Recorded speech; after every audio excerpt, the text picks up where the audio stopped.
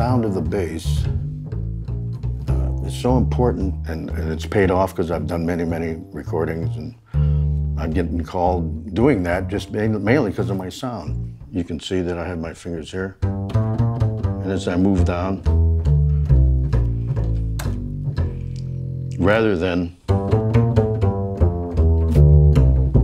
you can hear the difference in that. It's like a hollow kind of a sound. I think of roots, thirds, minor thirds, fifths, stuff like that, and chromatic kind of walking.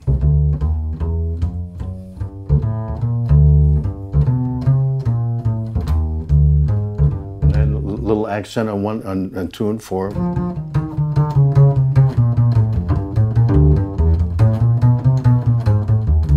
With Family Guy, most of the stuff, I mean, I'm playing bass section, so you have to learn how to play with a bow a little bit. You need the extension if you're playing in studios, because they write a lot of little low notes. If I'm playing a ballad to get down here, you know, well, you know. So you got to cut the highs off of that on the amp, EQ it yourself, maybe put a little bottom on it, but the bottom line is not turning it up loud. The main thing is don't get too tense. If you do that, it's all over, you know. Playing the bass is so easy that anybody can pick it up and play it, you know.